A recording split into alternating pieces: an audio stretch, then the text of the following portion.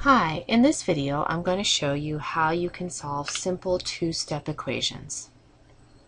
Let's start with our first problem. We have 3x plus 4 equal to 19. Well, in order to solve a two-step equation, you should first remember order of operations. PEMDAS is the acronym that helps me remember parentheses, exponents, multiplication, division, addition, and subtraction. Now when we solve two-step equations, we always solve them by undoing order of operations. So that means we're going to take our usual order of operations and work backwards. That means in this case, we will get rid of the plus 4 before we get rid of the multiplication by 3. So I can get rid of a plus 4 with a minus 4 because the opposite of addition is subtraction. Now if I subtract 4 from one side of the equation, I also need to subtract 4 from the other side. So let me go ahead and do that. Plus 4 minus 4 is 0, and that goes away, which is great. That's what I want. Now I only have 3x on one side, and on the other side I have 19 minus 4, which is 15. So basically I've taken a two-step equation, and I've gotten rid of one of the numbers, and I'm left with a simple one-step equation. Now the 3 is multiplying the x, so to get rid of it, I use the opposite of multiplication, which is division, and I show my division with a fraction bar. If I divide one side by 3, I also have to divide the other side by 3. This goes away, and I'm left with x is equal to 5. Great, let's do another problem. This time, I will get rid of the minus 15 by adding 15, because addition is the opposite of subtraction. So I'll do that to both sides because whatever you do to one side of your equation, you must do to the other. This goes away, which is great. Now I'm left with 7x is equal to 62 plus 15, which is 77. Now, to get rid of the multiplication by 7, I'll divide both sides by 7, which I show using a fraction bar, and that goes away, so that I'm left with x is equal to 11.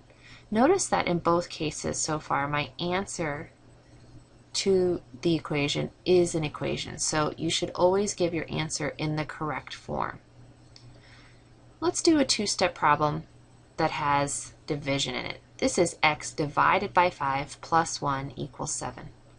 So I will get rid of the addition and subtraction before I get rid of the multiplication and division. I'll get rid of addition with minus 1, and I'll subtract 1 from the other side as well.